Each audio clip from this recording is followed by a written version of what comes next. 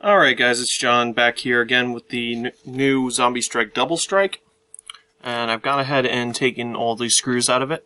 There are only 7 of them, they're all the same. Put them in a little vortex disc for the moment. And then this whole thing should just fillet open real easy. And there we go. So I'm just going to pop the little tack rail piece from the top here. Just out of the way so it doesn't jump out. But other than that, everything is pretty well held in place. And just like some of the other blasters, it's almost completely functional, even though it's open. So, as far as what's actually going on here, it's very, very similar to the way the hammer shot's set up. We've got our spring sitting back here, although I believe the hammer shot one was actually flayed at the end a little bit, but you know, the hammer action pulls it back. There is really not much of a catch on this. If we look in there, the whole system actually, the hammer part just catches on where the trigger actually is, and the trigger itself acts as the catch for it, so there's no separate catch in the system. It uses the same style piston system that the other ones have used.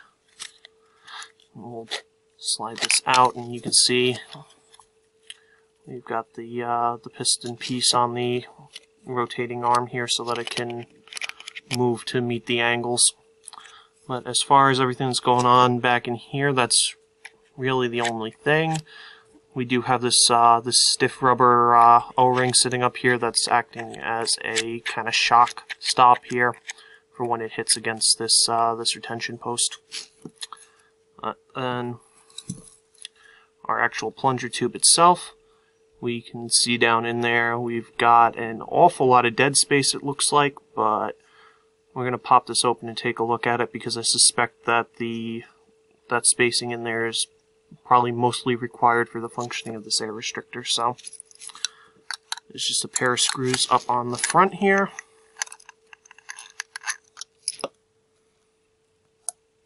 Okay.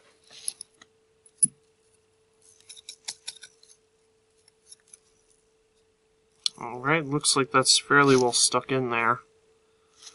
So we're gonna try to poke it out.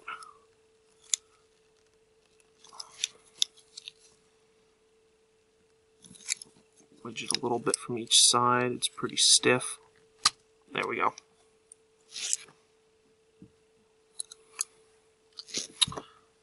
Alright, so here we have the air restrictor system.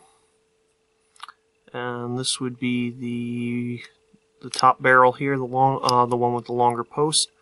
So when we have a dart in there, the air restrictor pushes back and it opens up the pathway for the air to go out the top barrel. And when the air restrictor is closed, you can see here where the spring is going into, it appears that the air is then able to flow down through there and out the other barrel. So it looks like, probably unfortunately, with how everything's set up in here, you might be able to get away with filling the back side of this to decrease the amount of dead space in here, but this top half you're going to want to try to leave this as open as possible. That's the main air path for both of them. But it's, again, nice to see that they're making some creative uses for this these new style air restrictors. But unfortunately, looking at this thing in its entirety, I don't believe there is too much potential for this thing being more than what it is. I believe it's going to be pretty hard to find a replacement spring for this. So I think this is just going to have to sit in the pile of, hey, it's pretty good, but it's probably not worth tinkering with. It's just unfortunate. I like tinkering, but I think that's about it. That's what's going on with the double strike, guys. So, yep.